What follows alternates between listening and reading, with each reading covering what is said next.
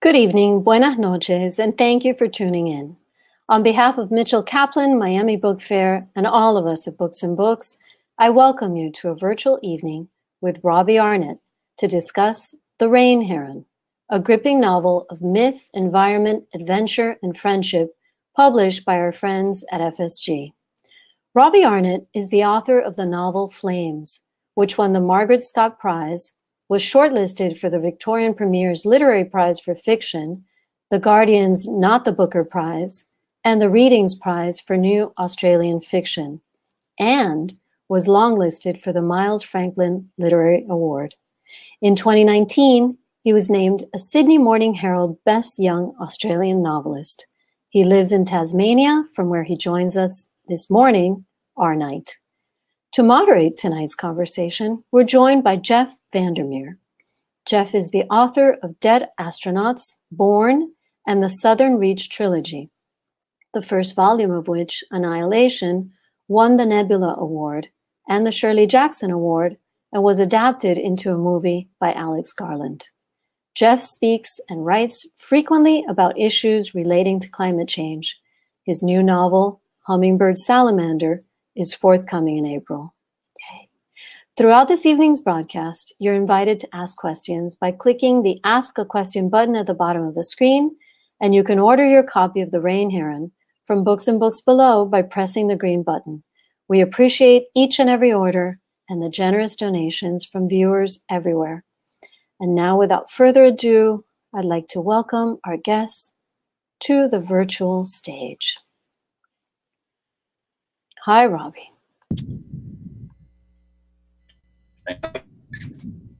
Hello. Hi. I just like to, before I start asking Robbie some questions about his amazing book, to thank the bookstore for hosting this event and Christina for that lovely introduction, as well as to the Miami Book Fair, and of course to all of you for joining us tonight. There's a lot to say about The Rain Heron. One thing is it's an extraordinarily beautiful book. I've rarely seen a cover that magnificent. What is it about? It's about a lot of different things, but at base, it's about a woman who has fled to a remote part of an unnamed country devastated by a coup, and there, surviving by hunting and farming, she lives quietly until an army unit arrives searching for a half-mythic bird, the rain heron. And the heron is reputed to be able to change the weather. And the lieutenant in charge of the army unit, a woman named Harker, is dogged and determined, despite Wren, our protagonist to begin with, protesting that the heron doesn't exist.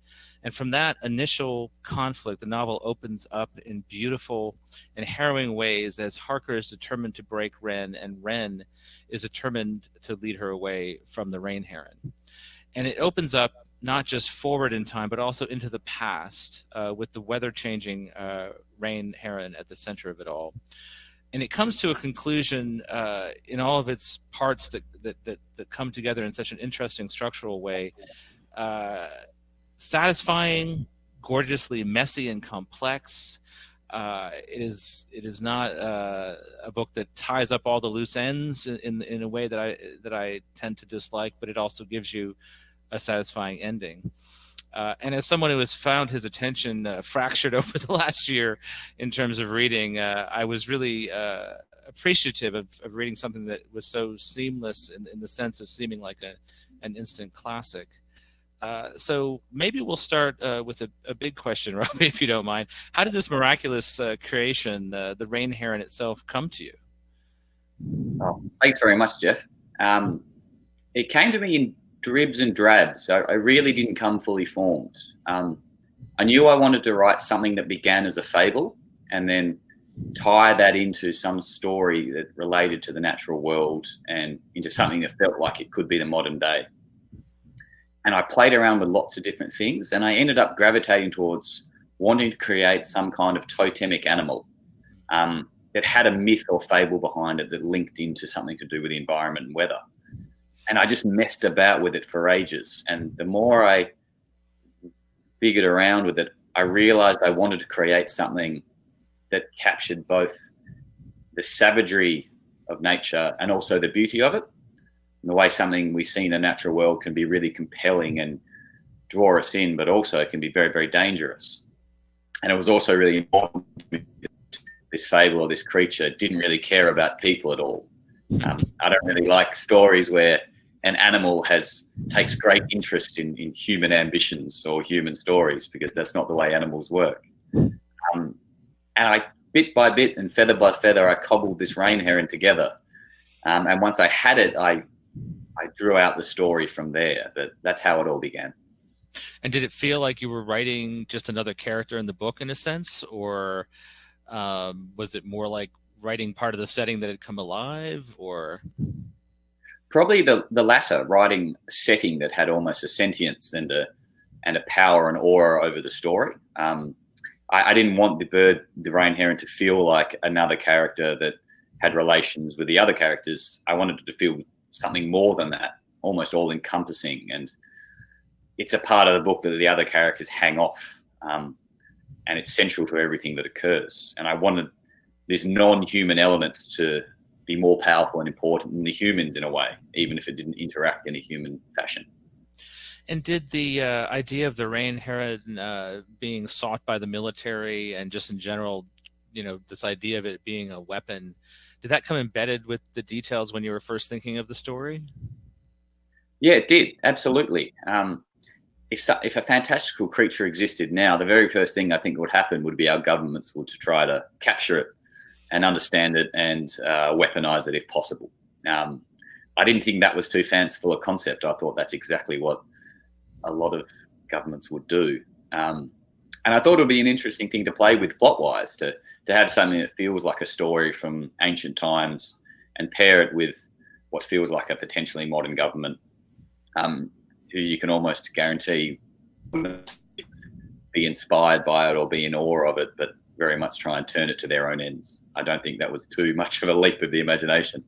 No, unfortunately not. And I'm also curious, it's set in an imaginary country, or at least a never named country. Sorry, Jeff, I just want to let Robbie know that his image has disappeared. We can probably still hear you, but you might want to refresh, Robbie. Cool. I'll jump in and out. Okay. Sorry. No worries.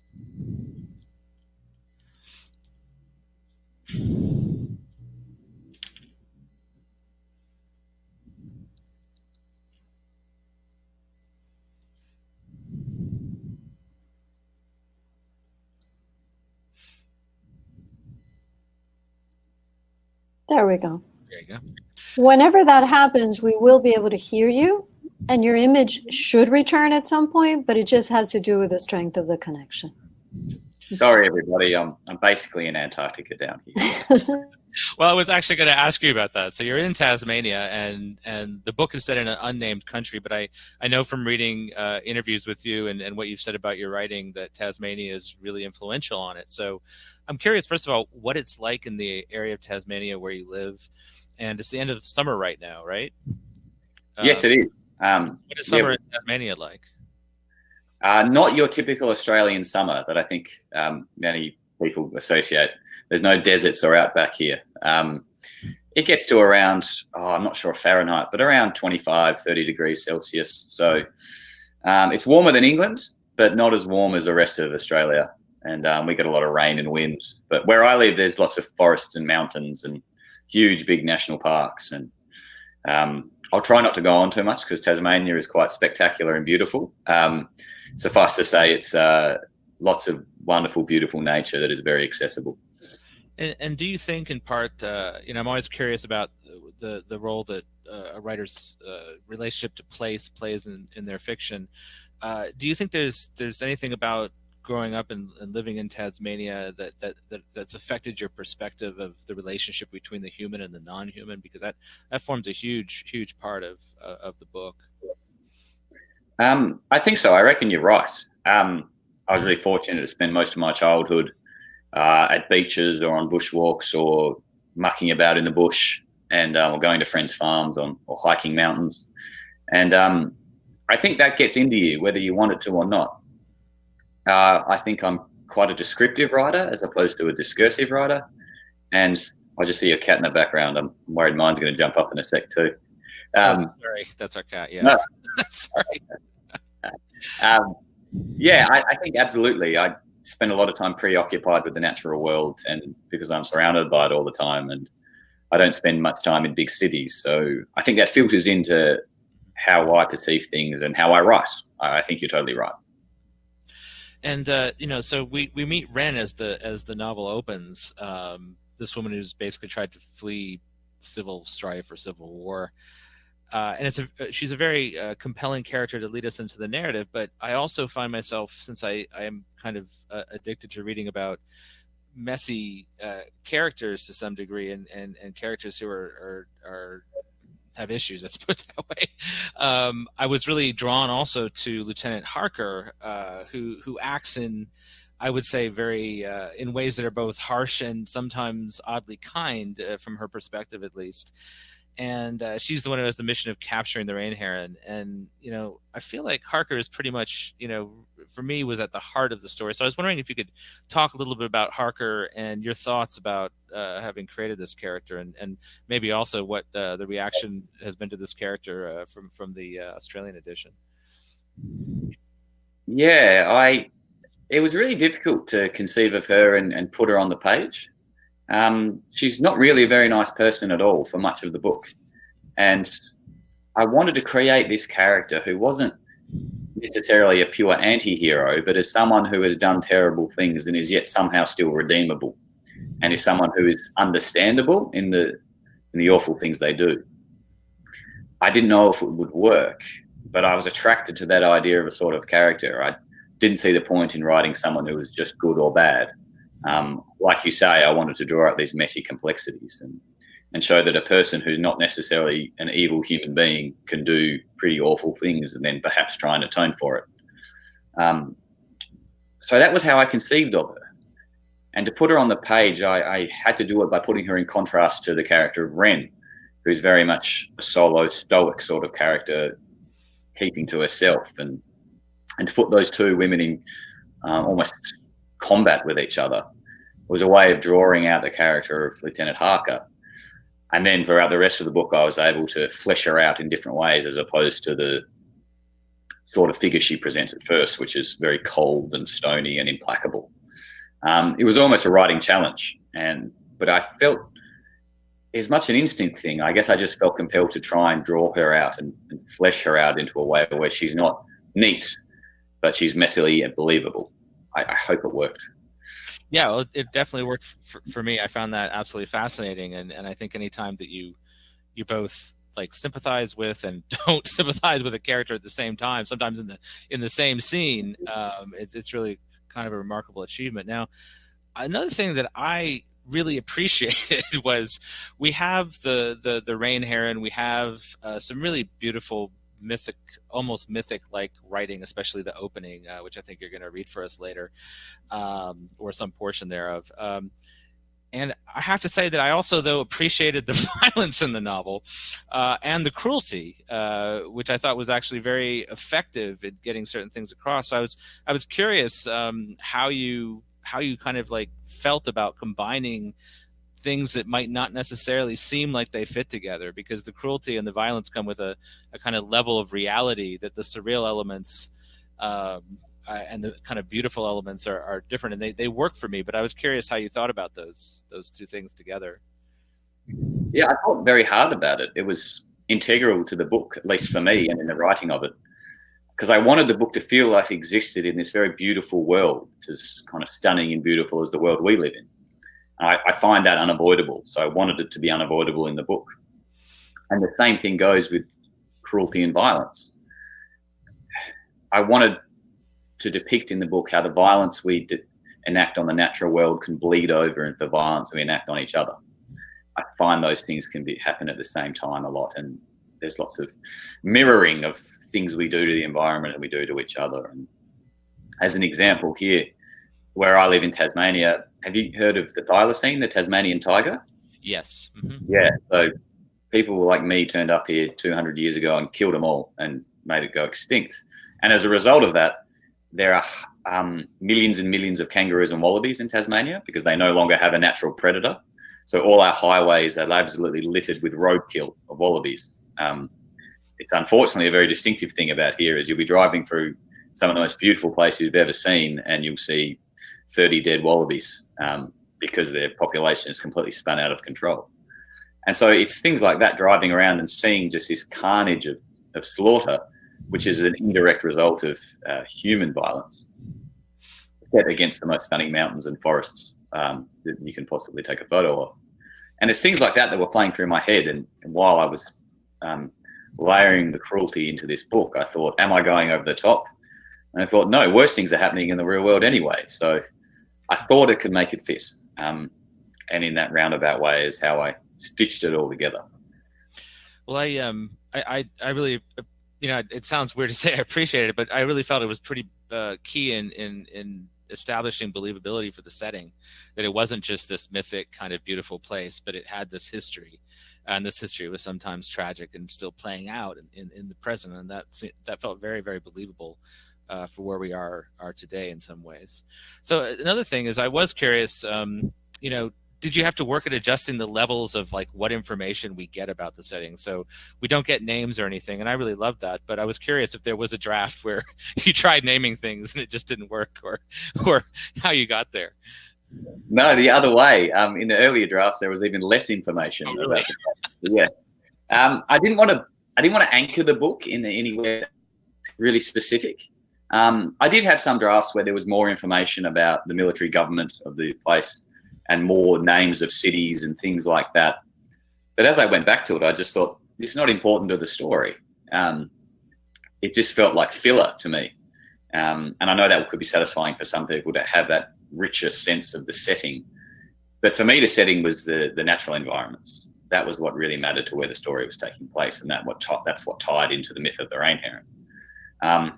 And as soon as I realised I was detailing how a military coup took place and what the names of the generals were and what their motivations were, I just didn't find it very interesting. And I thought, if I'm interested, really either. And I just had to trust my instincts there. But it was a really fine balancing act between giving just enough information so it feels grounded and real, and giving too much so that it becomes dull. No, I thought it was great. And it reminded me, without being any way derivative or influenced by novels by Paul Auster and Peter Carey, where they use something like that, and it can be very effective. So, you know, given the nature of the Rain Heron and the way you explore things like scarcity of resources in the novel, I mean, I think this is just an amazing novel about climate crisis, whether you intended that or not. And so I'm curious, did you set out in part to write a novel about climate crisis, or did that just kind of... Yeah, in a way, I did. It was very front of mind for me. I thought, this is something that is unavoidable to me and to everybody. And I knew I wanted to write a novel that was very much steeped in a natural environment. So it seemed silly to not even include it. And also I wanted to. But at the same time, I didn't want to come at it head on. Just because I feel there's probably enough books and non-fiction going on at the moment which are very, very directly talking about the climate crisis. And a lot of them are great, and I'm glad they exist. But I didn't think that I was the sort of writer who could pull off a really direct, polemic sort of tome about it. I thought, if I'm going to be writing about the climate crisis, my strengths would lie in a different direction, and coming at it indirectly and kind of working through fairy tale and myth, also violence and conflict and things like that. I wanted to present it in a way where readers could make their own judgments and get their own ideas about it. I felt the book would work better as a two-way conversation about the climate crisis. I think that's kind of how I conceived it, because if I wrote a bit more or was a bit more direct about it, I don't think I would have done any good. Yeah, and I, without giving too much away, I haven't talked very much about one of my personal favorite parts, which involves squid, which also happens to be something I've written about. And I just feel like talking about that would be too much of a spoiler. But I have to say, those sections and just the way that you deal with this relationship between the human and the non-human is just absolutely amazing in those bits. So I'm curious if you would care to give us a sample from the novel so that the audience can get a sense of just how wonderful this is. No pressure. Yeah, no, thank you very much, Jeff. I will, more than happy to. I'm just going to read from the very start of the book, just the first couple of pages. And now you've disappeared again, Robbie. I'll just log back in and then I'll start reading. Perfect.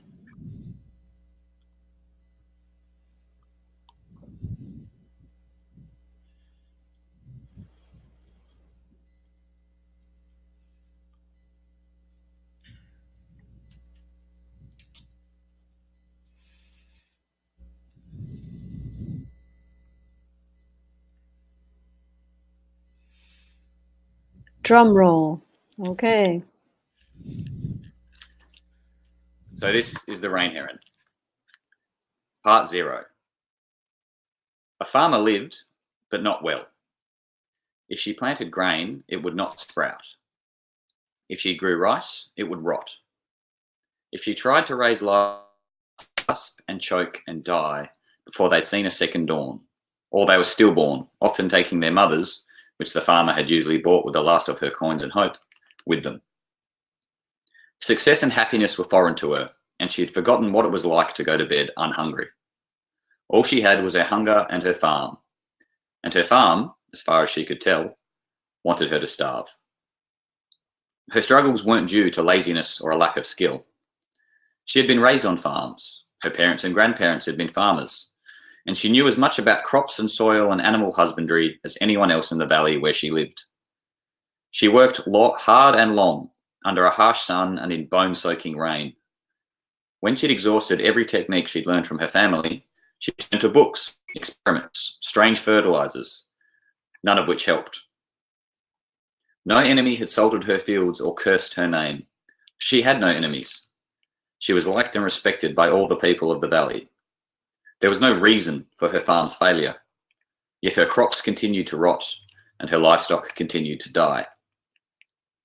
6 years after her parents died and left her on the farm alone, 6 years of hungry, dismal failure, a black storm blew over the mountains and into the valley. Thunder crashed through walls. Lightning licked trees.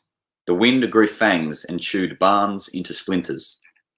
Worst of all was the rain. Oceans of freezing sun heaved onto the farms of the valley, turning paddocks into lakes and ponds into seas. These wide waters soon swelled the river that ran through the valley, hastening its current, carrying away topsoil, crops, herds, fences, and outbuildings. People took shelter in their stone houses as animals died outside in the chocolate flood. But behind their old thick walls, they were safe. Everyone was accounted for. Everyone but the unlucky farmer. After the storm stopped raging, it took a full day before the floodwaters began to drop. Only then could the people of the valley venture out, in fishing boats and on upturned dining tables, to try to salvage their property. It was at the dusk of this day, a day of sorrowful searching, of fishing with colanders and paddling with hat stands, that they found her.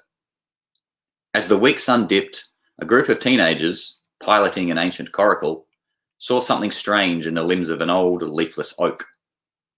Paddling nearer, they saw that it was the unlucky farmer, dead or unconscious, her body draped over the branches like a nightgown hung out to dry. But more curious than this was what they saw next. A huge heron, suddenly emerging from the flood in a fast, steep flight, leaving not even a ripple on the water beneath it.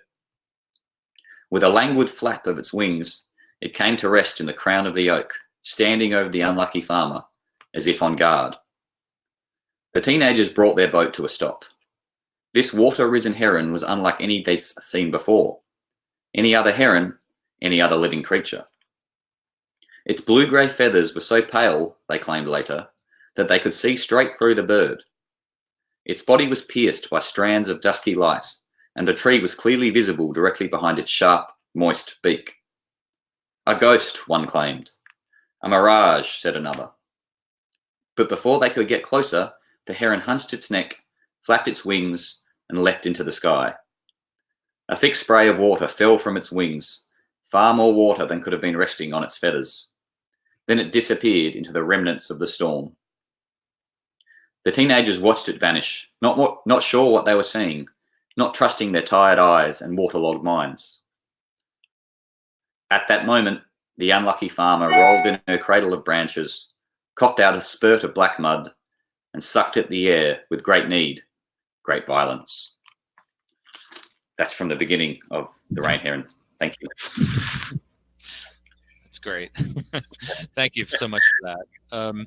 So I'm curious. I want to ask a lot of questions about writing process, but I have at least one, just to satisfy my own curiosity about how you get to such beautiful but also purposeful prose. I understand that you like to complete a section of a novel or a chapter or a scene and then continue on. What I'm curious about is, while you're doing that, do you have like a plan of the whole structure, either in your head or written down somewhere, or is it completely a journey of discovery for you the whole way through? I have a kind of plan in my head, or written down as dot points on a notepad next to my computer. But I don't have like a big wall of Post-it notes and structure. No, it's just chaos. So I do have a plan, but it changes all the time. So I need to know somewhere that I'm writing towards with a longer piece of work. Otherwise, I'll just dither. But yeah, it is probably quite organic, and the plan changes fairly regularly. I like to leave those things open. Yeah, that makes sense. So also, you're now writer in residence at the University of Tasmania, right? Yes. Yeah, I've been doing that for about 3 weeks now. Yeah, congratulations. So now you're writing full time, I understand, on your third novel, right? Yes. How is that different for you? I mean, does it feel different? Are you already starting on the novel? Are you taking a break because you've got a book tour? Or? No, it's a very Australian thing to try and be, ultra humble and say everything's fine. It's not that big a deal. But to be perfectly honest, it's one of the best things that's ever happened to me. I've worked full time ever since, or I've either studied full time or worked full time ever since I left school, or both. And writing novels was just something I did in the evenings or very early in the morning, and just trying to cram it in. So now I just feel I have these huge chasms of time to sit down and write. And it took me about 2 days to get used to it, and now I'm just having the time of my life. That's great. Yeah, I'm getting quite a lot done. I'm sure at some point it will all come crashing down and I'll lose my mind. But at the moment, it's wonderful. I just feel incredibly lucky. That's awesome. So we'll open it up to audience questions in a second, but I would like to end this portion by testing your enthusiasm for various animals, basically. So I've done a little bit of research about Tasmanian animals, and I'm going to name a few in opposition to one another, and you have to choose between them and then tell us briefly why you've chosen, and hopefully I'll pronounce them correctly. So the first one is a kind of melon called a patamelon, or a flying quoll. Well, there's no such thing as a flying quoll. A quoll. Passed the test. I will take a quoll, specifically a spotted tail quoll. They look like a large cat, and they live in the trees. They're like a Tasmanian devil, but they live in trees, and they're much prettier. They're a stunning animal. Like, if you want to Google spotted tail quoll, they're just beautiful creatures. And pattymellons, they're like a small wallaby, like the smallest kind of kangaroo you can get. They're everywhere. They're pretty boring. Like, they're cute, but there would be about 20 million in Tasmania. And spotted tail quolls are in danger, so I'll go a quoll. Okay, all right. How about wombat or Tasmanian devil? Wombat. Okay. Because Tasmanian devils, if you're camping in the bush and they start eating, they scream, and you just can't sleep. But it's this unearthly. It's why they're called devils, because European explorers heard them feasting and screaming and thought there are demons here. So purely for the basis of getting to sleep, wombats. Wombats, okay. And little forest bat or large forest bat? I understand these are things. I think large, because if you're going to be a mammal that flies, the bigger the better. And you can see them. You never see little forest bats. So I'd go large. Okay. And finally, a little more specific to your novel, white-faced heron, southern calamari, or unicorn? Southern calamari. I think definitely southern calamari. Yeah. I like how you've named a species already as a dish as well. So So on that note, I think it's time for audience questions, and thank you very much for putting up with those last ones. I appreciate it. Thank you very much, Jeff. So we seem to have a very shy audience because there's just a hello, but there aren't any questions yet. So we'll both sing if you don't. Let's remind folks that are watching that we would love to have some of your questions, and all you have to do is go to the Ask a Question button at the bottom of the screen and put those in. And if not, you will be subjected to their singing. So I can't speak for Robbie's singing, which might be spectacular. But I do have a question actually in the interim about the novel that you're working on now. Is it another one? I mean, and unfortunately, I haven't read your first novel, so I don't know if the structural thing that you did in Rain Heron is something that you usually do or not. But what is the third novel like? The third novel is at the moment quite straightforward, almost realistic historical fiction with quite a few slants and twists on it because I can't help myself. But it's really just based on stories my grandfather told me while growing up. He had a really interesting childhood on the banks of a river here in Tasmania, where he was madly trapping and shooting as many rabbits as he possibly could to sell them because their pelts were turned into hats into the army. And his two older brothers were fighting in the Pacific in World War II. And he thought he'd be called up there, and he really wanted to own his own boat before he went and got killed in a war. So he almost didn't sleep for a whole summer while killing as many rabbits as he could in order to buy his own boat. And his whole kind of family was disintegrating around him while he was on this mad quest. And the way he's talked about it, I just thought I could turn that into a book. Yeah, you wouldn't even have to make anything up. Wow. Yeah. That's amazing. And, so he was kind of roaming all through this valley doing that and barely at home. And he just would tell the story in a fascinating way, a story of obsession and masculinity and fear of death. And so I thought I could probably turn that into a book one day. And so I'm going to do it. Brilliant. So we do have some questions now. So Jeff mentioned this earlier, but I'd love to hear you both discuss the sense of place more in terms of the environments in which you both live and how that informs your writing, but also how that might be persuasive in this age when so many people are climate change deniers. Yeah, Jeff, I'm happy to have a go at that if you'd like. Please go ahead. Sure. I think sense of place is incredibly important, and I think it's really important to fiction as well, whether it's a city or a built environment or a natural one. So I think I can't help but be drawn to writing like that. I think it comes into my fiction because it's the only way I know how to write, and it's the only thing I feel really passionate about when writing. My nightmare is writing scenario. Is 3 or 4 people sitting around a table in a bar having a conversation. I think I'd run out of the house before knowing how to write that. And when it comes to this idea of climate change deniers, what I think is really important for a sense of place and natural world in fiction is that it allows us to think about the real world in imaginative ways. I think that's a really powerful thing that stories in fiction can do. So while facts and data and real can not only be overwhelming, but also can make people kind of get their backs up a little if they don't agree with it for whatever reason. I think the great power of stories and fiction is that it can help us think about the real world in different ways and see things from a different angle. Maybe not straight away, but the way a story can embed itself in your mind and fiddle about in there for a while, and it can help you see things through different lenses. And I know that sounds a bit prosaic, but I actually think it's quite important.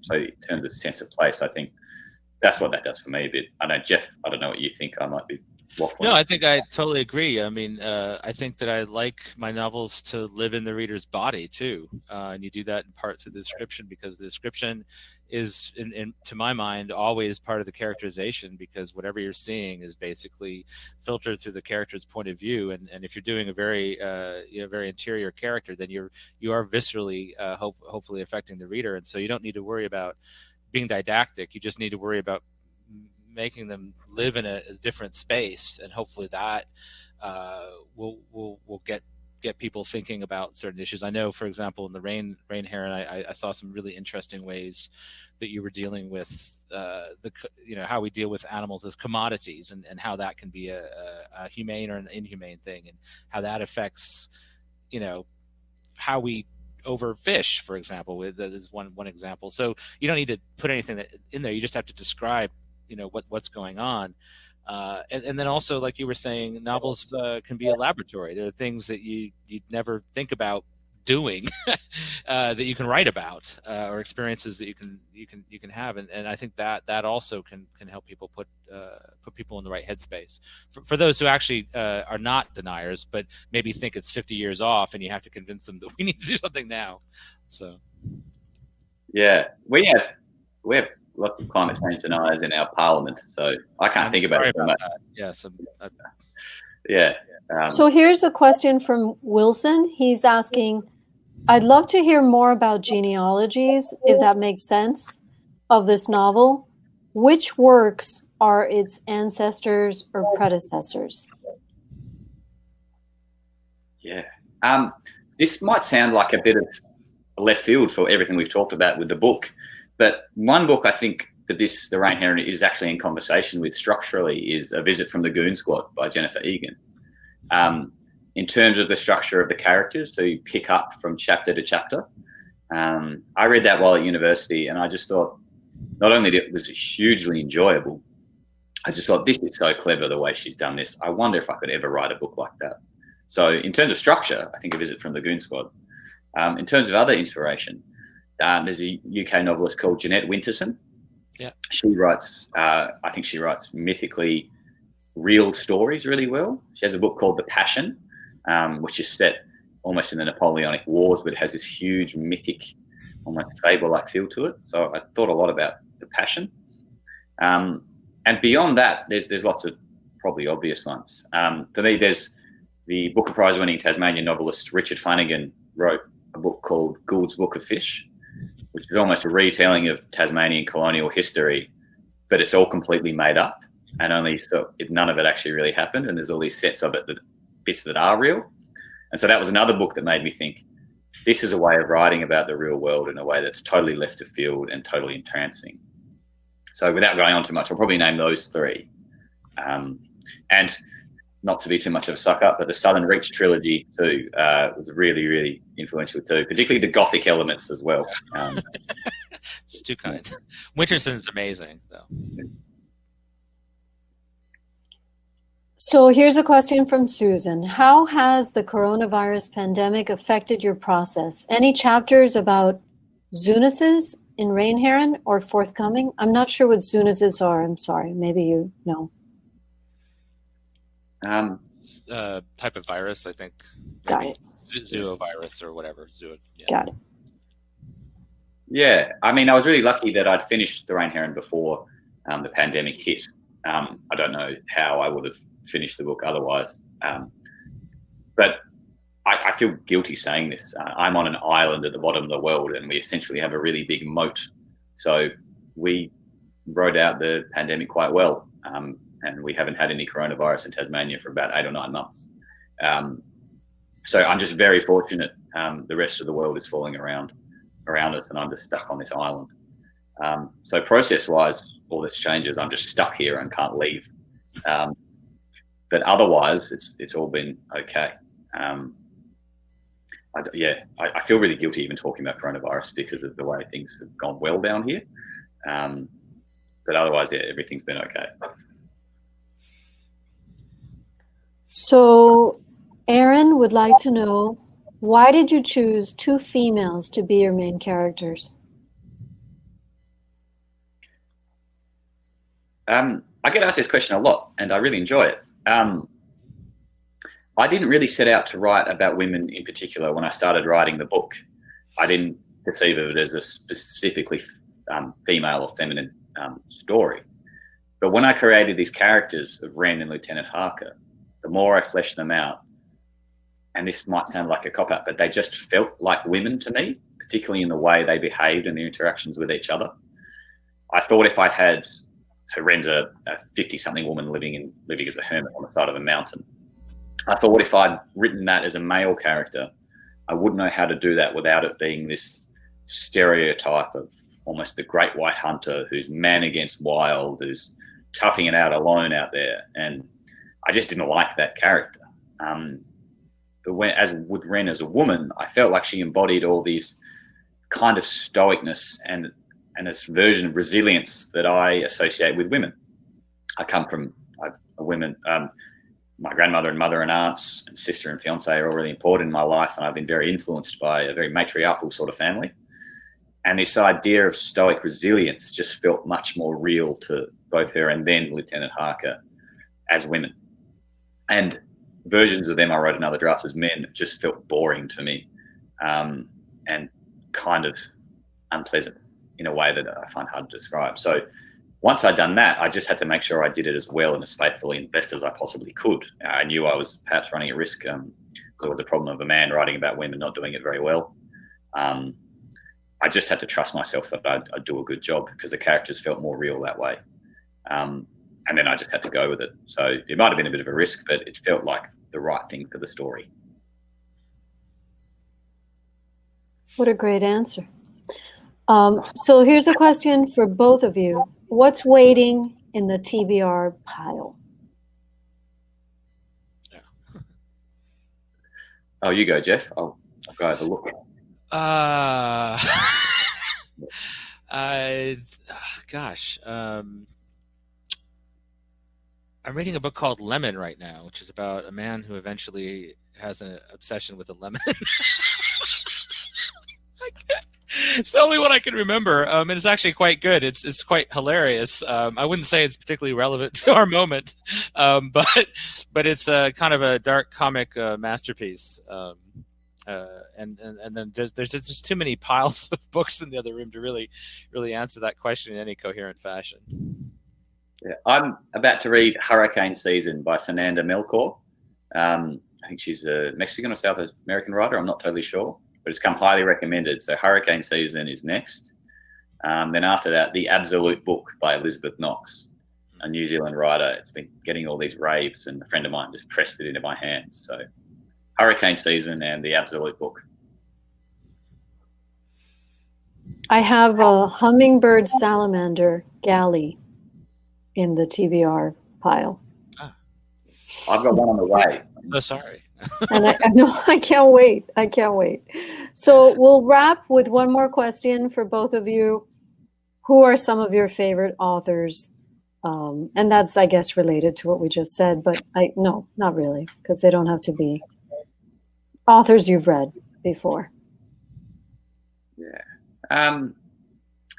Well, I guess I'd stick it again with Richard Flanagan and Jeanette Winston, who I'm huge fans of. They're big influences on me. I think Annie Proulx is almost my favorite writer. Her descriptive prose and stories and characters, every time I read one, I just kind of get bored and then pissed off about how good it is. So Annie Proulx is someone I keep on coming back to. And another one for you guys to check out, Ryan O'Neill is a really funny Australian writer.